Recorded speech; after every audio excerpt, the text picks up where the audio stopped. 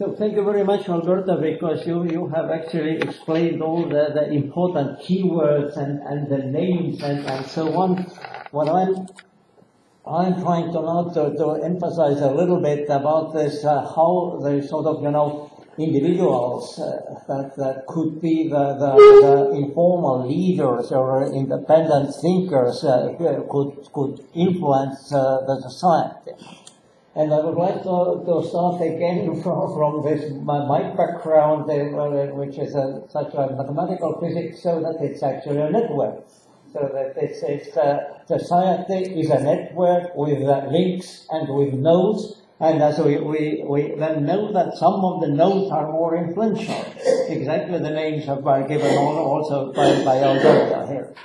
And now the problem is that what can we do with such kind of network?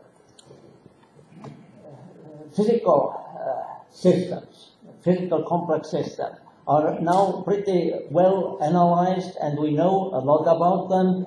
And I wouldn't just simply start to use this terminology, but I use it exactly like metaphor, like Alberto started with this first cartoon, so that actually in these physical networks there is something which is very important to think about. It is sensitivity to initial conditions. Meaning that in these very complex systems, which usually is nonlinear, small changes could influence the future in the long run. Not immediately, but in the long run. Many physical examples whatsoever. And now if we come to the society, then again, sometimes the small ideas, when they start to be developed, that there is no influence forever today for tomorrow, but in the long run, they have got the influence. And now, when we come to these social systems, and again try to compare it with the physical system, in physical systems it's quite clear that whatever are their relations and whatever are all these models and the experiments, thermodynamics rules. So it's thermodynamics that should be actually followed. If we come to the social systems, the same role actually is what I explained also at the last conference in Podgorica.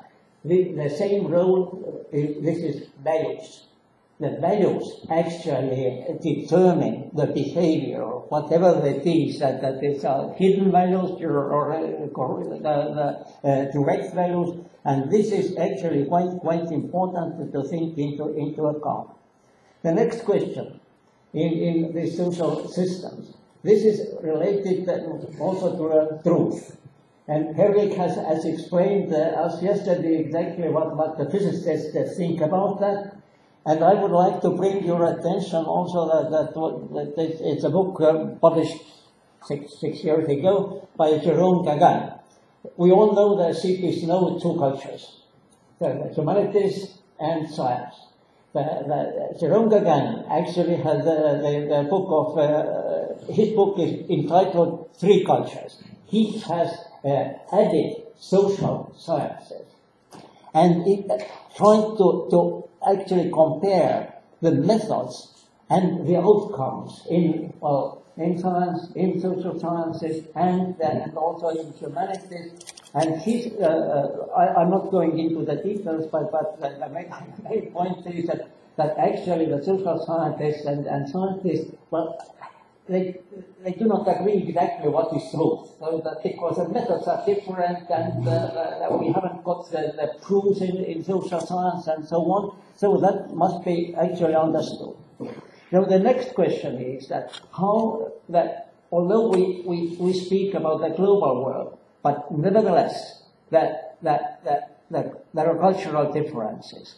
And again, that for younger people in this course, I would like to mention the cultural map, which has been introduced by Engelhardt and Benzel, and this is the map how based on values. And the values means that in this sense, it's either the survival values or then the self-expression values. So that in between the scale.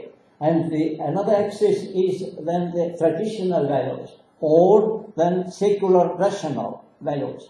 And if we use this sort of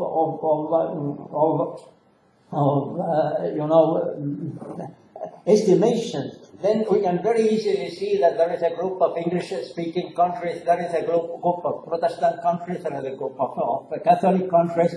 In Europe, it's still the group of ex-communist countries, certainly Confucian countries like China, Japan, and so on. And certainly, this is not fixed. This is what they have also studied it in a certain lifespan. It changes. And we might ask now that are there some kind of universality in it?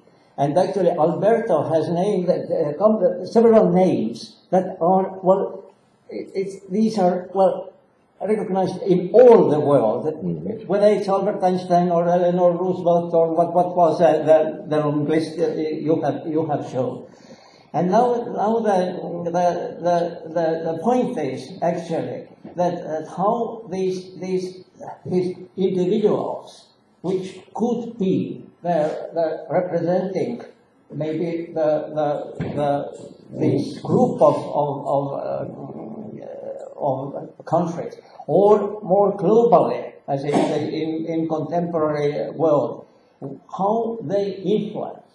How they influence this sort of our understanding about and how the social power comes in, so that usually they awake the interest, and this is how they could do it. I think that it's a sort of, we've been speaking about informal education, for example. This is something that comes exactly like Alberto has pointed out, all the aspects, starting from empathy, about the understanding and all that.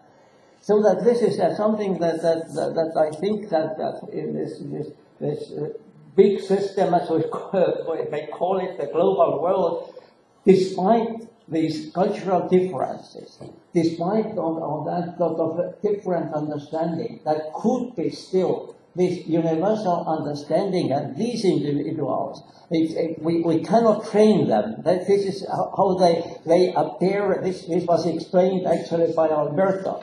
But there is one point I would like to really stress, and it was said by Joseph Rotblat, the Nobel Peace Prize awardee. It was, well, some 10 years ago. I haven't got. Yeah, exactly.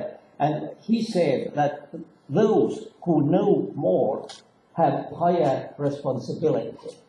And that is exactly that well, end up my short presentation exactly like Alberto did, that this is also the task of the World Academy. Thank you.